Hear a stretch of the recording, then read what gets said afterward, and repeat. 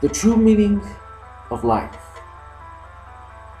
Imagine yourself being an individual, a craftsman that creates the first ever watch. You construct it, you architect it, and you assemble it. Now this is the meaning of life. This is the whole thing, the whole trick. Then you decide as an individual to knock yourself out so you could have amnesia, so you will forget what you've done, what you've created, which is life. That's the metaphor of life, what you've created. So you knock yourself out with a mallet.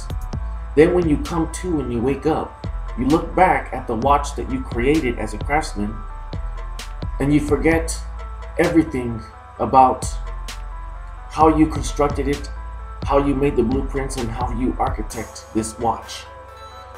And you do this just so you can rediscover yourself, rediscover what you have done, and follow the crumbs down the path back to the beginning. That's what life is.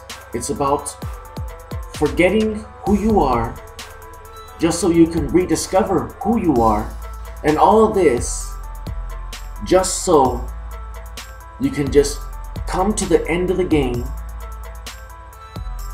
and realize what you've done to yourself, which is just to put yourself through a situation that was self-manifested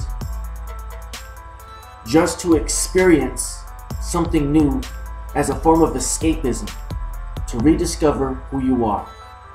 Why? Because in terms of spirituality, you're infinite, you cannot die, and you're bored.